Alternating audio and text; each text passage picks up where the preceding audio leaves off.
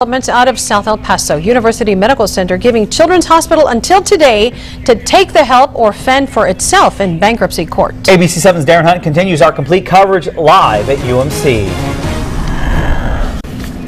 Rick and Estella, the meeting behind these closed doors went immediately into executive session, meaning, of course, that we were immediately asked to leave this room. The doors did not reopen for about 2 hours, and during that 2 hours, we were told Children's latest response to terms to save the hospital were discussed at length by the UMC board. Now, during the meeting, I contacted Children's officials to ask about the terms of the latest offer. However, a Children's spokesperson would only tell me that they are, quote, continuing conversations with UMC. When the board meeting concluded about an hour ago, we spoke with County Judge Veronica Escobar about the feeling in the room as these latest discussions were going on today, since the clock is clearly ticking away at this point for El Paso Children's Hospital.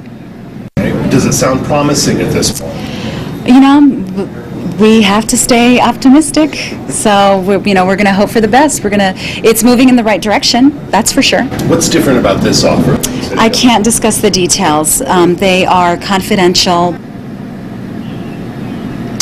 Now, Judge Escobar went on to say that the only purpose of today's UMC board meeting was to review Children's counter proposal today. But again, that hard deadline for an agreement remains 5 p.m. Wednesday, largely because the county commissioners are scheduled to meet with UMC on Thursday to finalize the UMC budget. Rick and Estella.